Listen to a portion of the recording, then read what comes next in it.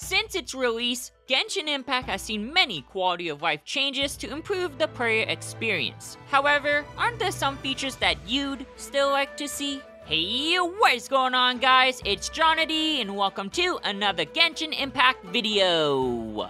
In today's video, let's go over a couple changes that could help improve Genshin. Just to be clear as well, these changes are from my personal opinion and what I'd like to see in the near future, not changes that are confirmed. These changes will overall be beneficial for players and make the gameplay experience better. This will be part 2 of our changes series, so we'll be adding to the list, and for you guys to reference, here are the changes that we already mentioned. Additionally, if you are interested in checking out those changes with more details, then we'll be sure to link the video in the description box below as well. Now without any further ado, let's jump right into it.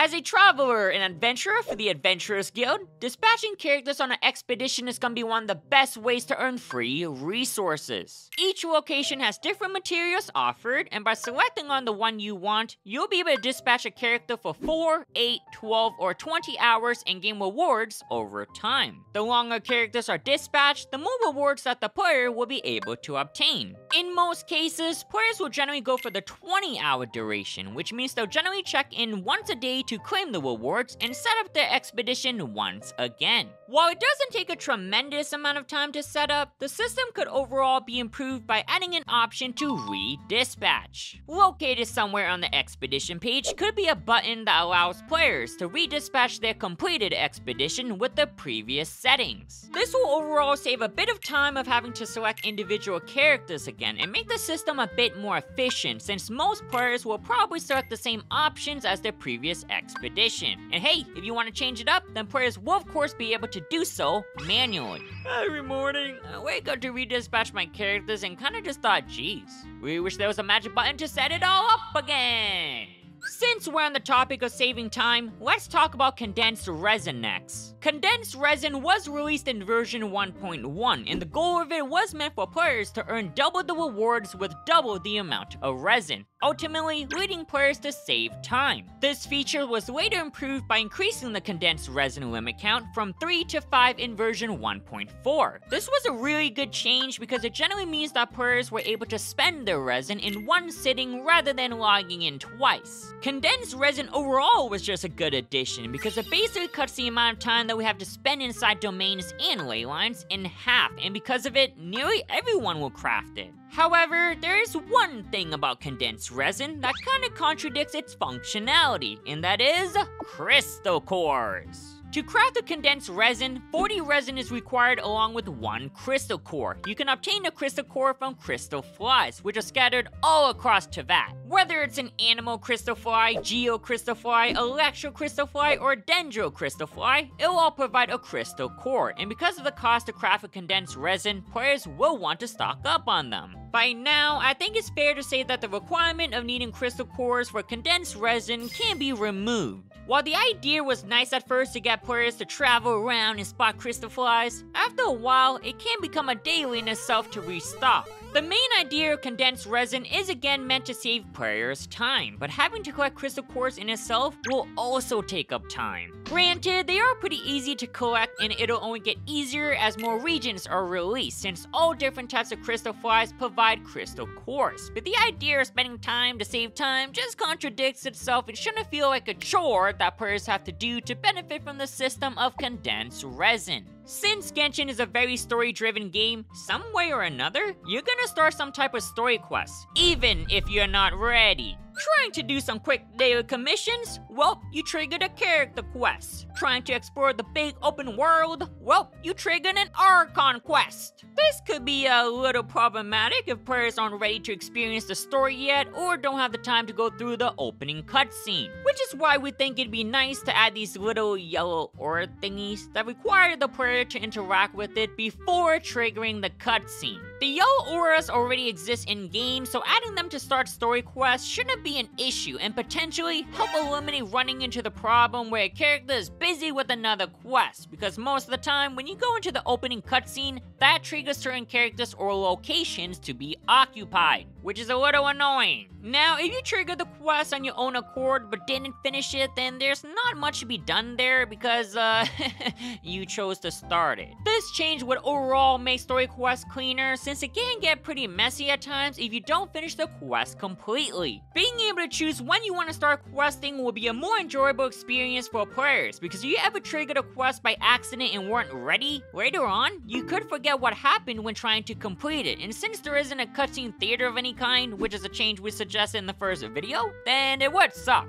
Now, we originally thought about removing the story keys that are obtained for completing 8 daily commissions, because players are probably unlocking character quests even when they don't want to start it yet to maximize on keys and have everything unlocked for when they are ready. However, this wouldn't resolve the issue for Archon quests since these quests do not rely on story keys. Also, we can understand Hoyoverse not wanting players to complete all the character quests in a single day. Similar to how after you unlock Hangouts and can choose when to begin, the same option should be provided for story quests as well. You can argue that it can have the same start window as Hangouts too, but the shiny yellow aura thingies sound pretty cool.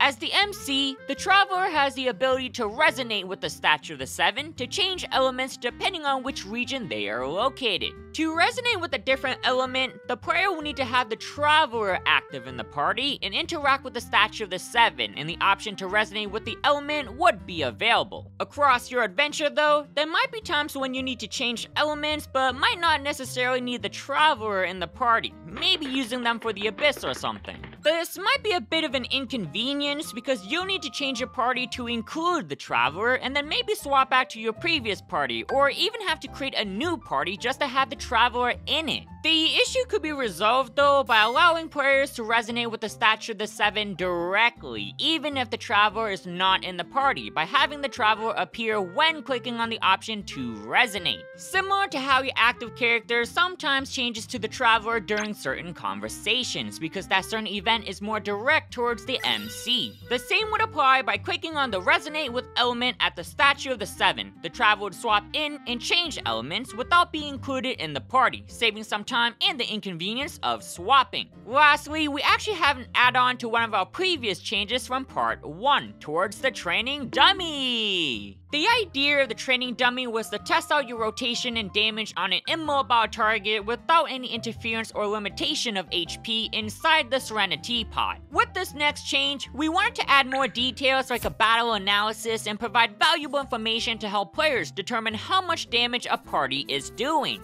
The analysis would appear once the training dummy is hit, and it will display the party members along with their damage dealt. Additionally, there will also be a details tab to expand the window and have more in-depth data, such as how much damage normal attacks, elemental skill, and elemental burst did for each character. Something to note though is that when a character triggers an elemental reaction, whichever ability used to trigger it will have the damage added to its value. Not every single character is going to have a main role as a DPS though, so there will also be other useful information included, such as how much healing they provided for the party. Messed up on your rotation and want to redo? No problem, because an option to refresh the data will be available so players can restart as many times as they want. Now, if you have other business inside the Serenity Pod, then the battle analysis could be in the way, so we include a X button to close the menu as well. If you want to reopen it, simply approach the training dummy and bonk it again. One of the hardest challenges that Genshin Impact offers is the Spiral Abyss, because inside the Abyss, travelers will face many adversaries that are high level and have a bunch of HP. The Spiral Abyss is one of the best ways to earn Primogems, and to help players have a better chance at clearing it, the data from the battle analysis could make it more apparent on what the issue may be. Most games nowadays do include a battle analysis or DPS meter of some sorts, because data is the best way to figure out what's working and what isn't working. Just ask Hoyoverse, they do surveys for each version update every single time. Let me know what you guys think about these changes and which one you'd be excited for if they were to be implemented. You can also pick one from the previous video as well, or a change that you'd like to see that wasn't mentioned.